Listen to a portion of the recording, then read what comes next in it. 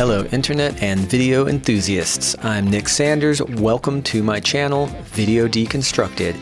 You are watching the very absolute first video, and I'm happy you're here. If you hit the subscribe button, you could be one of the first 100 subscribers. This is a quick tutorial on Premiere Pro's auto reframe and how to fix a reframe that gave you a not so great result. Here we go.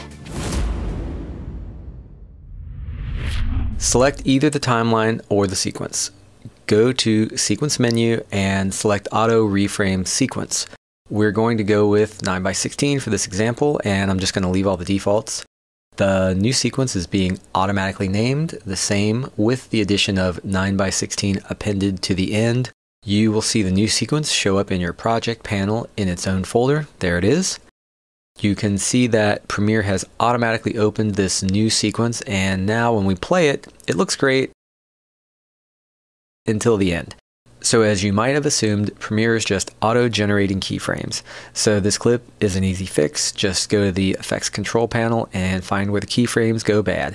You can see this is the problem, and all you need to do is delete this and you're good. If this tutorial was too fast for you, I go over everything in more detail for beginners in my extended tutorial. Just click up in the right hand corner, there should be a link up there. Thanks for watching, and of course click the subscribe button, hit the bell, click the thumbs up, thumbs down, start clicking on everything below the video for the best results. Save it, share it, show it to your grandchildren, all that good stuff.